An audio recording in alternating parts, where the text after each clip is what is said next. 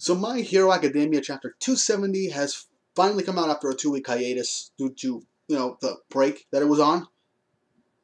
And my god, was this one of the best chapters I've seen. Horikoshi has been nailing it with this arc. Each chapter has been better than the last, in my opinion. Maybe one dud, possibly, but I honestly don't see it that way. It's been almost like 10 chapters, over 10 chapters for this arc, and I am really enjoying it right now.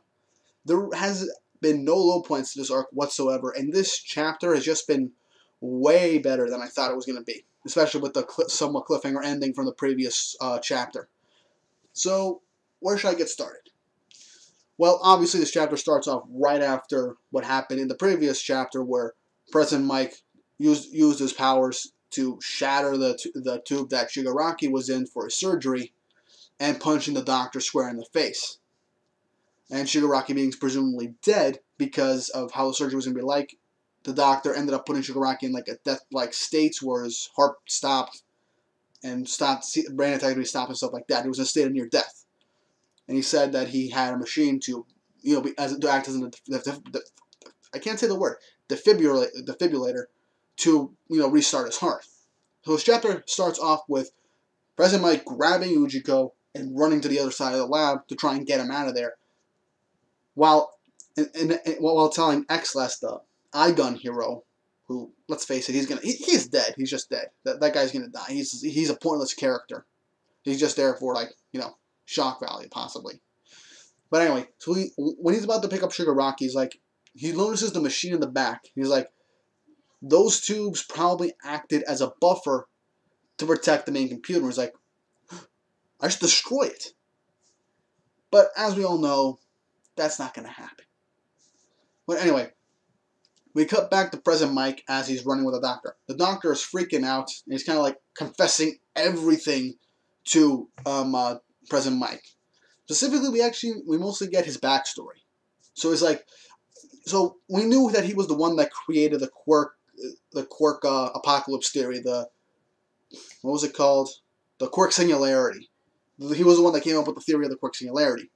He's like, 70 years ago was when this theory came to be. So this was a good amount of time after quarks started to come across the world.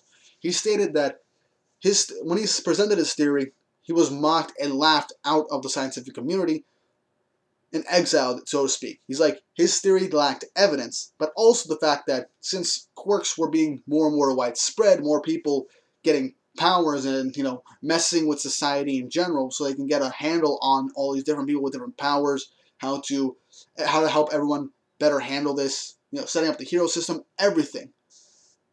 And like, we don't want people to start panicking over a possible doomsday theory that you have cooked up that could happen in the far-off future. So, yeah. Understandably, yeah, a lot of people are going to be upset, won't want this to come out. President Mike says that this theory is more like a cult-like belief. There are people in the world of My Hero Academia that all know about this this whole theory, so it's widespread. It's not much fact yet, but it is possible. We've seen this with the guy from Shuketsu that can turn people into, like, meatballs. Basically stated as absolute fact. And we've seen this with these new kids, and it is a valid concern.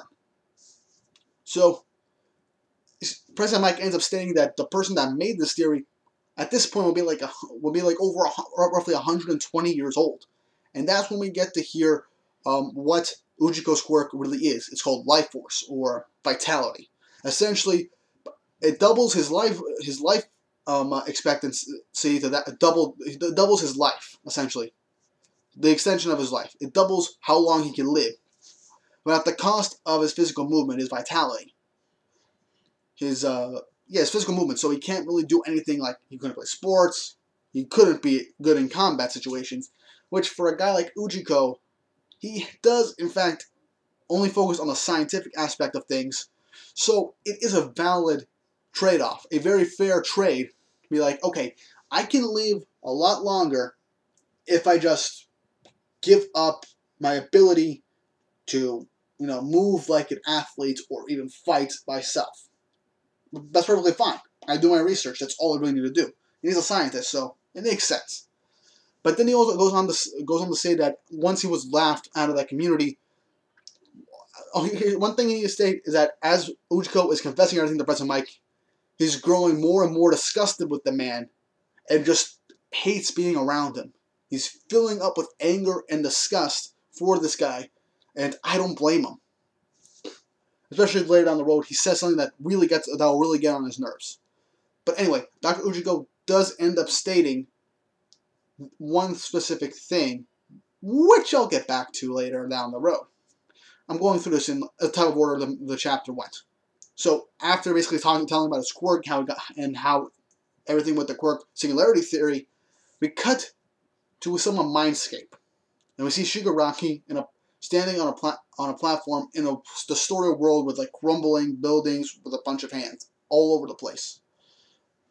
Basically, most likely to represent everything Shigaraki has ever destroyed with his decaying quirk. As this is going on, and he's questioning where the hell is he sees his sister Hana basically apologizing to him about what she did, like going to her father, not defending Shigaraki after going into his father's study to find Nana Shimura's picture, his grandmother. He's like, that thing, I already forgot. It doesn't matter anymore. And then his mom goes up and be like, do you still want to be a hero? And she's like, with your eyes, don't scratch your eyes. It'll bother them.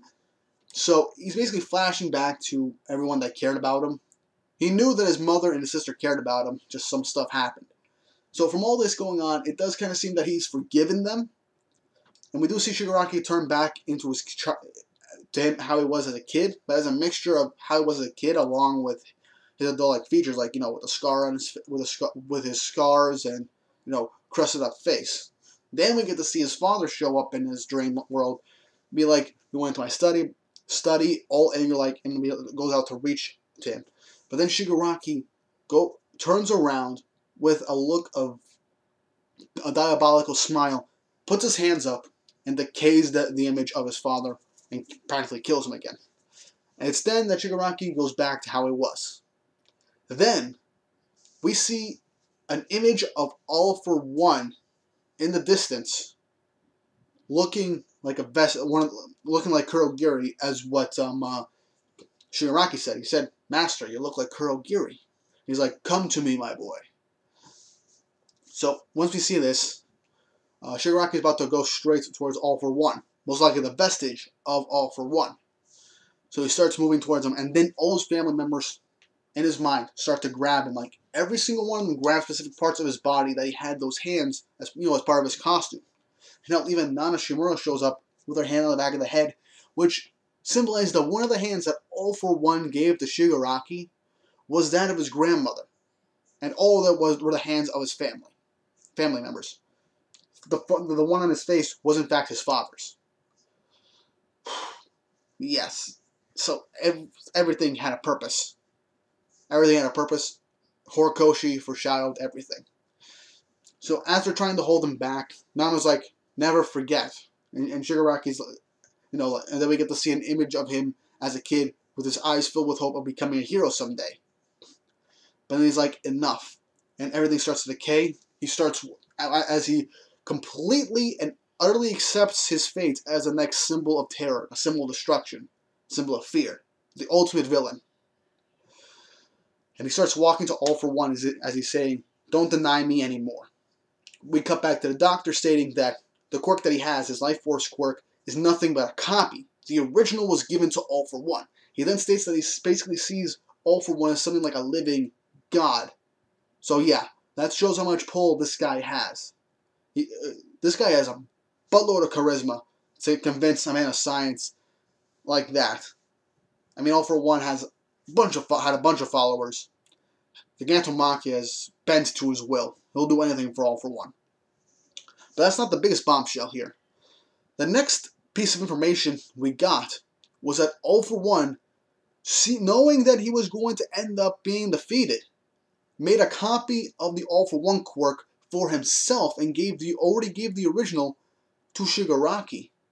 Which means right now Shigaraki has All for One, and every single quirk that has been stockpiled into it. And just like that, once Shigaraki finally accepts All for one of the tubes that has electricity on it manages to touch the water that Shigaraki is currently somewhat submerged in, and it basically starts shocking him back to life. We then cut to the end of the chapter, where Deku, Bakugo, Uraraka, Todoroki, and Nejire are evacuating the citizens from the city. But all of a sudden, Deku is stopped in the middle of the street. A voice in his head saying, like, he's coming. He's coming. Like a warning. Most likely it's Nana Shimura. Basically, due to the connection between All for One and All for One. Since One for All was made from All for One. So it's possible that he can sense Shigaraki's awakening. So, yeah. So this whole chapter solidified not just Shigaraki's fall in development to be the ultimate villain of the series. It confirmed a bunch of stuff that we've had speculated for a long time. Hell, All for One planned for himself to be defeated. He knew it was going to be defeated, so he prepared by making a copy of his quirk for himself and having the original passed on to Shigaraki. This also helps confirm that the Doctor has been copying quirks, which is how all of the Nomus have been getting these quirks, even if, let's say, some people are alive. The Doctor also said that, I forgot to mention this as he was, talking to President Mike, but he did state that you're Kurogiri's friend. To be honest, I was planning to get the erasure quirk before. So does this confirm that Ujiko and All for One were aiming to try and get Aizawa's quirk, but Shirakumo managed to get in the way somehow. So they grab Shirakumo. I mean, it worked out for them. But that is somewhat of a weird time to say this. To have someone say this. And honestly, I do feel like Shigaraki might actually go, on one of these Awakens, and probably go after Aizawa next. If he goes after Eraserhead, he could, since All for One can forcibly remove a quirk, all he needs to do is get onto Aizawa really quickly without him looking at him or using his quirk and take Aizawa's power for himself. Making Aizawa quirkless, but also giving him the ability to just look at someone and negate their powers. That'll make Shigaraki as OP as he possibly could. Which is insane. But yeah, this chapter was amazing. We got Shigaraki's development fully completed, and confirmation that he has the original All for One quirk that was already passed down to him. Confirmation of pretty much Ujiko's age, and how long that he's been working with All for One. Not to mention, he did give that quirk to All for One, since he himself has a copy of his own quirk in him. And Deku managing to sense Shigaraki's awakening. This arc just got even better. I can't wait to see what happens next. But with all that said, what do you think is going to happen next? How do you think this will play out? Do you think when Shigaraki wakes up, he'll just eradicate all the heroes? Or do you think he's going to do something to, like, state a point? Will he steal Aizawa's quirk to make himself even more powerful and OP? And how will Deku react to the situation? Well, that's something we'll have to wait a week, thank goodness. But there's not going to be another hiatus or break for my hero, so next week we will get answers to what's going to happen next. So with all that said, I hope you guys have an awesome day, and I'll see you around.